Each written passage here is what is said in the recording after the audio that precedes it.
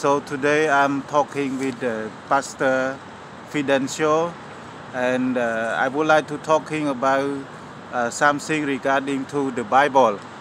So the first question I would like to ask you, how does the Christian do follow the Bible? What is this discipline for the Christian do regarding to the Bible? It's very easy. Try to pray, read the Bible, and true in Jesus Christ, especially in Jesus Christ. Okay, why the people they need to pray every day? It's very important and very good question because the people they need power. They need study the Bible.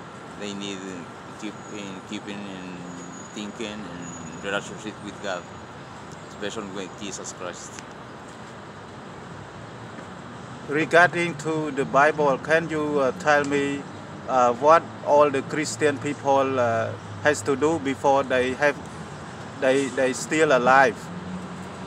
They need and prepare every day because everybody wanna go to the heaven, but nobody wanna die. They need prepare every day because this is the preparation for go to the heaven. Important question, and this is the answer. The Bible said we need be in relationship with God in Jesus Christ's name only. What they sing? What do they sing? They after they die, where will they go? Is regarding to their action during they live, they do good or bad. When they die, they hope they get better life or not better life. It depends on their action at the present time, or what? Can you explain me? Oh yeah, very important because and we need to be obey. If we want to go to the heaven, we try to obey. We try to read the Bible every day and relationship with God and the world, our brother and sister. This is the way to go to the heaven, and the first thing is accept Jesus, and we be very sure we have the salvation in Jesus Christ's name only. Thank you.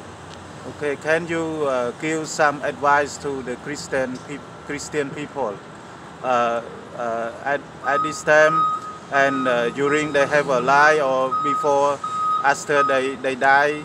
So can you give a little bit more idea on for the Christian people? Especially and the people they trust God and 100% study the Bible because we need prepare before before die because this is the only one way for the Christian people go to the heaven in Jesus Christ's name. Everything's. Okay, thank you, Pastor. Amen.